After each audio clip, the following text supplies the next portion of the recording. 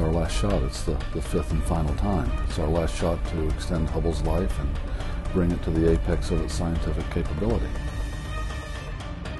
And we just have lots of things we want to repair on Hubble and upgrade on Hubble, and not a lot of time to do it. And we're going to take up everything we can take up. And on this flight, it's about 23,000 pounds of hardware. This is going to be a very exciting, complicated, and challenging mission. We have 7 brave astronauts who've made a conscious decision to risk their lives in order to continue the advancement of science that Hubble has begun. They're going to buy another 5, perhaps 10 more years of lifetime for this great telescope. We've got a full plate of things to do. We've got major science upgrades that we're going to do, so we have 2 new science instruments that we're going to install. We're going to put in the cosmic origin spectrograph. And this is, the fanciest spectrograph that's ever been put into Hubble. COST plus Hubble together will be able to observe deeper across the universe than any other instrument of this kind has ever done before. Well, we're going to install the Wide Field Camera 3, Hubble's new imager. Wide Field Camera 3's discovery factor is about 10 times better than the current instruments that we have on Hubble. One of the beautiful things about our new camera, the Wide Field Camera 3, is it will be capable of looking farther out across the universe and farther back in time and closer to the Big Bang than any other camera we've ever had on Hubble before.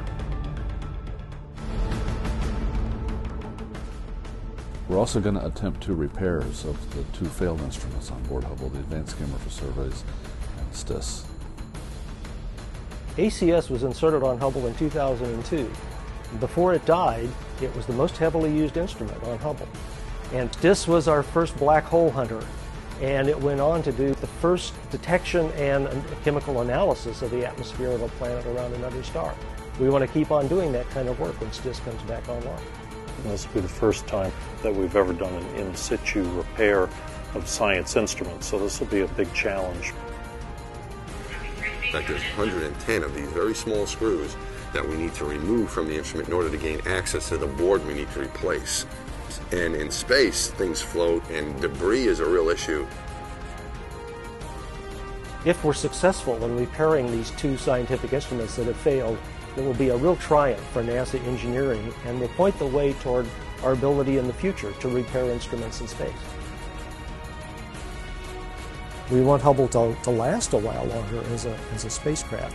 And since this will be our last opportunity to go service it, we're going to do things like change out all the gyroscopes that help Hubble point. We're going to put in a new fine guidance sensor. I say a new fine guidance sensor. In fact, it's a refurbished fine guidance sensor. It's one that's been on Hubble before and been brought back to Earth, refurbished it. So it's a used fine guidance sensor, but first class. We're going to change out our batteries. Never put in new batteries since Hubble was launched. We have some insulation repair work that needs to be done. We're going to install a new outer blanket layer called a noble, which is a solid. It's not a blanket anymore. It's a solid sheet that will go over the blanket. And we'll also be installing a soft capture mechanism on the aft bulkhead of Hubble that will help facilitate a future mission to Hubble, primarily for the purpose of deorbiting it at the end of its useful life. The 2 repaired scientific instruments working in tandem with the 2 new instruments that we're going to put on board Hubble in this mission will enable scientists to tackle some of the most profound issues facing modern science, not just astronomy, but physics today. This, in my mind, means that when the astronauts leave Hubble after servicing Mission 4, it will be at the absolute apex of its capabilities. It will be better than it's ever been before.